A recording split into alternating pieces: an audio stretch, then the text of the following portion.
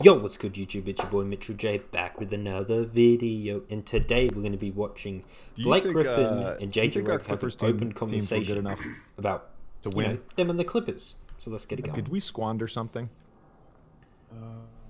Or are we all just delusional and thinking that maybe we could have won? No. I think our best chance was. I thought we had a chance in 2014 playoffs, and I'm sorry, 14 and 15 playoffs. Yeah. I thought those 2 years were our best years. Steph and the Warriors going sort of supernova in 16 and going 73-9, and then Kevin. And by that time, and I want to actually kind of touch on this a little bit. By 17, by that last year that I was there, and sort of I think the sixth year that you guys were together, Jamal was there 5 of those years. You, Chris, and Blake were there 6 years together. I am Blake. Yeah, TJ. Right. You are Blake. But that sort of fourth year that I was there, like it was kind of apparent that the group was like disjointed in a way. And so I kind of wanted to get your sort of take on this. So Jamal and I have said this publicly before, but like there was some pettiness there that sort of split us up.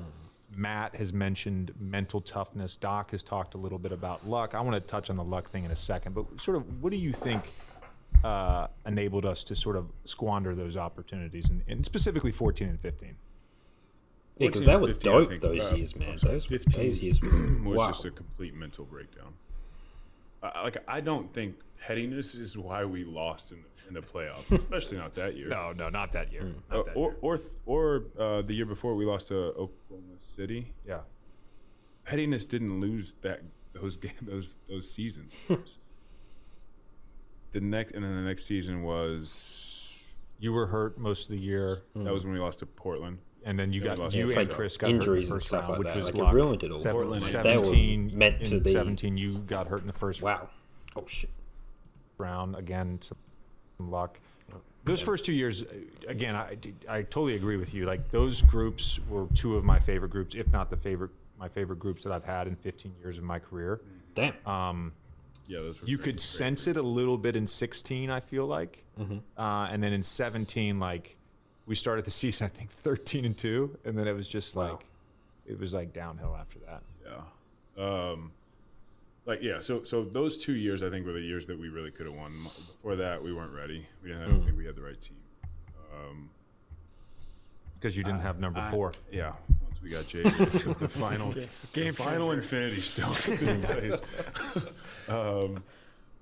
I've said this to people, like I don't think on publicly, but I've said it just to people when they always ask me about the Clippers. I am in the camp where it wasn't quite as bad as people try to make it out to be. I really don't think it was. Maybe towards the end, maybe like when some other things happened, but especially not. That's not the reason we didn't win a championship. Our 2 chances to win a championship were those 2 years. After that, like you said, the Warriors and LeBron, they were just going back and forth. That was crazy. We weren't good enough in 17. No. 16, we had a very small window for about 2.5 hours prior to Game 4, I think, in Portland. Yeah. Steph sprains his knee. Oh, shit. And then in the second half, you tore your quad tendon and CP broke his hand. And there was our little window to win the West. That was gone. 14 and 15 were absolutely – and I think in describing sort of pettiness, that was more in reference to that fourth year. Because up until that last year, like I had just enjoyed my experience so much. I kind of agree with Matt on the mental toughness thing. Like there were some things that happened in those playoff runs. I don't know if JJ Redick signed for a team or anything and in 15. I might have to look they were just like a little bit of a breakdown, which is shocking considering what we had to go through in the first round in 14 with the Golden State series and having to deal with the Sterling stuff. Oh, geez, that was that. Yeah, wow, I mean, there's like, I remember like going.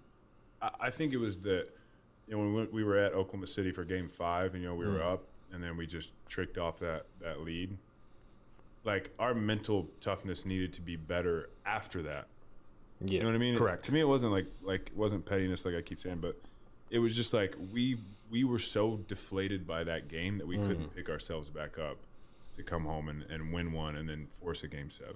And we still would have had to go back on the road and win a Game 7, but whatever. I think we were up 19 in the second quarter against OKC in Game 6 at home, and Kevin Durant went nuclear. Oh, and again, his mental stupid. toughness, because like we didn't respond to that run he had in the second quarter that brought the game within striking distance, and then we didn't have a great second half, and the season was over. When these runs are happening, like obviously in the Houston series, is there just a part of you that's just like, here we go again? No. I want to say Game 6, like I still go back. I go back to that all the time. I think about it all the time, and I was so sure that team was going to win a championship. I was so sure of it. And when that happened, like you're in the moment. You're like this is like Josh Smith is hitting three step back threes. Brewer's hitting threes. Like you're kind of like, what's going on? Like we're still better than these guys. We're going to still win this game. We don't win the game. We go to Game 7. I don't know if you remember this. We came out of a timeout in the second half in Game 7 against Houston. I came over to you and I was like, BG, like I don't think I've ever been this tired in my life. Yeah. Like that run and it was an accumulation too of the first round against the Spurs. Yeah. And it was also, remember, we had to play without CP the first 2 games of the Houston series. Yeah. Damn. So that just like, when you take him off the floor, now everybody's job has to go up exponentially because he does so much. He did so much for us. So I think that was part of it too. At least for me, I felt like those first 2 games were like exhausting, and we split them, and we had to, and we won a game. But I think it was just a lot of the 7-game series with the Spurs, and that Spurs series was we were so mentally locked in. Yeah. I don't think I've ever. I cried. It was so weird because I played in a lot of playoff games, and I've never won a championship, but I made the finals. Yeah, you made the finals. That was the only series that I cried after that we won. Like I cried. At least 12 that years. Series was they were the defending champs. Yeah. And I feel like we took their best. We were a better team. We really were, but like we took their best shot. Yeah. Oh wow.